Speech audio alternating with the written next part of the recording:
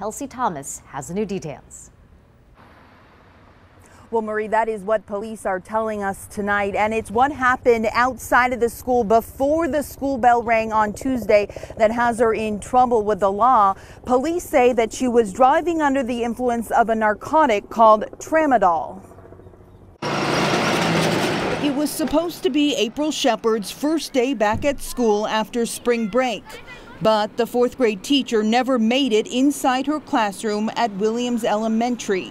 Instead, she was outside in handcuffs, taken into custody after police say she hit 2 parked cars outside the school. Parents were stunned by her arrest. I have no words for it, really, because I mean, you're working with kids, that's not the example you want to give them. It's scary because my kids go to that school, My little brother goes there, and it's just like, yeah, and we never had anything like that happen. What happened Tuesday is spelled out in this arrest report. Police say Shepard wasn't drunk, but was uncoordinated, droopy, and had red eyes. Officers say she almost fell while getting out of her car. She had to be held up by 2 parents. Then she took 3 tests for impaired driving. Police say she failed all 3. Shepard told officers she takes tramadol to treat pain, a narcotic prescribed by a doctor.